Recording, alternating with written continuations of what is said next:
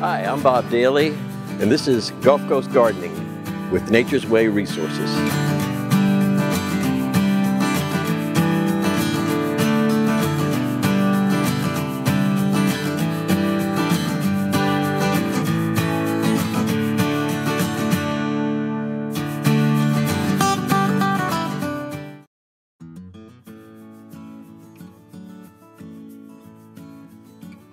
What is this? This is a beautiful plant, but it's got some big thorns on it.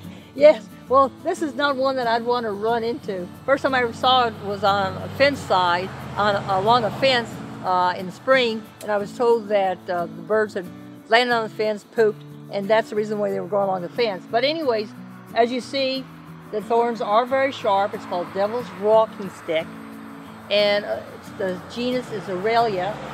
And it does kind of walk. You all see one over here, there's one over there, and one over here. And they die back in the wintertime, usually. And then they come back in the spring, and they grow very, very fast before they flower and go to seed. But certainly one that would deter me if I were a little critter. I would think twice. So it helps. And see, at one time, because so many of the hunters, the predators are gone, and if you have deer in your area, deer can really take a toll on a lot of plants. This is one plant that probably wouldn't have a problem because of the thorns. Although deer have been known to eat roses with thorns too. I know what this plant is. It looks very familiar. It's a pawpaw, right? Correct. Simia trilobata. And I originally saw this in the big thicket. In an opening in the woods, and it had fruit on it, and I collected one of the fruits, and voila.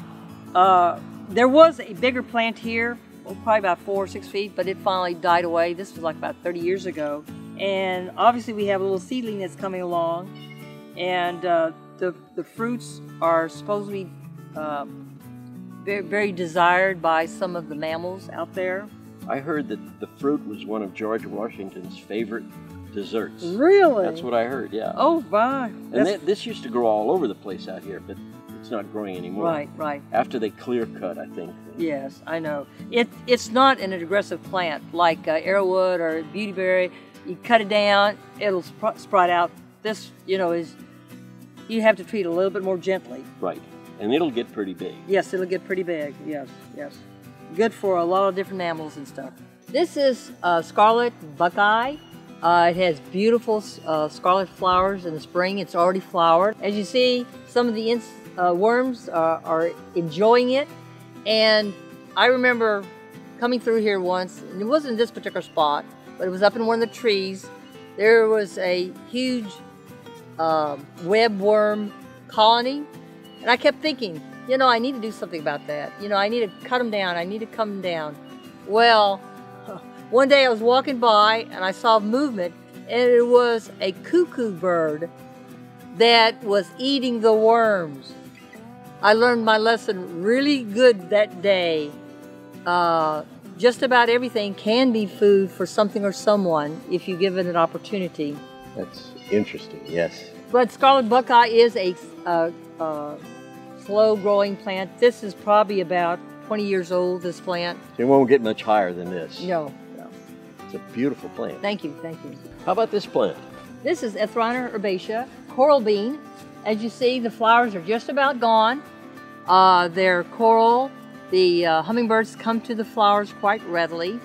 And now the seed pods, as you see, they'll eventually turn a darker green, and it'll split open and turn brown, and then you'll see red beans in there.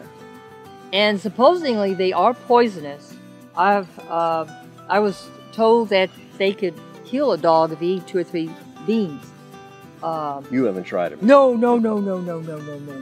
I find that that's the most beautiful part of the plant when the seed pods open and those scarlet beans show out. Well, it looks very handsome in a floral arrangement. Ah, I bet it does, yeah. This is eastern redbud tree, and there was one that was originally here that was quite old and quite big, and this is a seedling that has popped up. The flowers have already flowered on the redbuds that have bloomed. They're beautiful I'd say pinkish red. Uh-huh. And the flowers are edible, although I have not tried any. It's a fairly fast-growing tree. I remember I put one in Conroe. It was only a 5-gallon, and in 3 years, it was already 6 feet tall. Very, very fast-growing plant. And it's an understory tree as well. It is understory, but it does do well in full sun. Oh, does it? Yes, okay. if it's taken care of. Okay. And something interesting I found about this, the flowers appear before it leaves out. Correct, right. So it makes it even more showy. Just like the fringe tree. The fringe tree does the same thing. You'll have all these flowers before the leaves pop out. And then after the flowers start to decline, then the leaves will start to pop out. And I have to admit, that just really makes it ever so many eye-popping. Beautiful plant. Cercis canadensis. Let's move on. This looks like some kind of nut tree. You're right, I know. It's a walnut tree. It was given to me as a little seedling, about a foot tall, and it's been in the ground for probably 20 to 25 years. So as you see, slow growing. Slow grower. In fact, it's grown the most it has in the last year. When will it start producing walnuts? Or hickory nuts, excuse me. Walnuts. Well, walnuts. It's walnut. Right. It's going to be a while. It's probably going to have to get to a lot more sun. But I wanted it someplace where I felt that it would be protected, so I put it here. And I really enjoy it. My husband is likes to do carpeting on the side, and he's been eyeing it, and I said, no. He wants the wood. No wood product. Yeah, right. Because that makes fabulous projects. Now, this is a kind of a more eastern Texas tree, native to a little east of us, right? Correct. Right. But it grows well here. Yes, so far, right. Like I said, I was unsure because the first 5-6 years, it barely grew at all. Right. Just sat there. And now it's shooting up. Right. Taking time to put its roots in. And that's what you have to understand when you're gardening and landscaping is some plants are extremely fast growing, some are very slow. And what you want to do is, if you wanting to put in some plants that are going to be very slow growing, maybe put in a few things that are fast growing. That way you still have a look that satisfies you and the neighbors, but gives a chance for the slower growing things to take hold, to grow their roots, and establish themselves before they shoot up.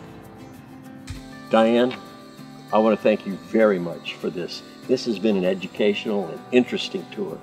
And I want to thank you for all the work you're doing with propagating native plants and finding native plants, because I know you found a lot of them, and they're really gorgeous. So thank you very much. You're welcome. This is Gulf Coast Gardening. Stay tuned for more with Nature's Way Resources.